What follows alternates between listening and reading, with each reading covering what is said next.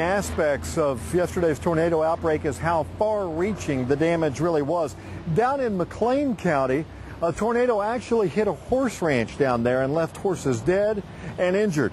But our Kirsten McIntyre reports Oklahomans in the horse racing industry are stepping up to help out. This is the barn that some of the employees and horses rode the storm out in. As you can see, part of the roof is gone. But here in McClain County, it's known as horse country. And it didn't take long after the storm hit for the Oklahoma spirit to show up.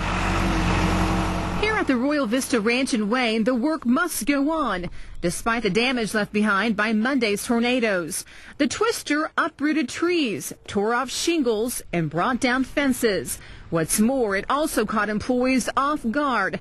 They didn't even have time to make it to the shelter. Loud, and so loud it was deafening, but yet at the same time it seemed silent. I can't even really describe it. When Laura emerged and discovered her employees were safe, her next thought went to the ranch's 175 horses. Sadly, 3 died after being crushed by the shed. Another dozen were injured.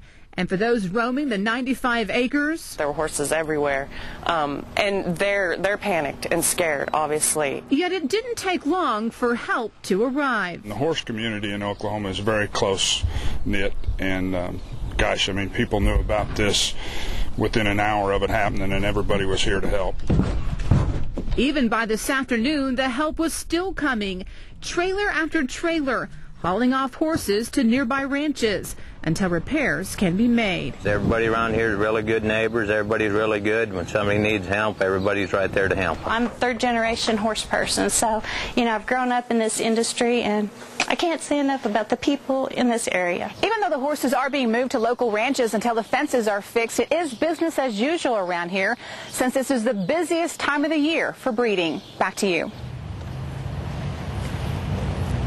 We're told the damage to that horse ranch could top $500,000. And right next to the horse ranch, Mid-American Tech, which was also hit and suffered some tornado damage.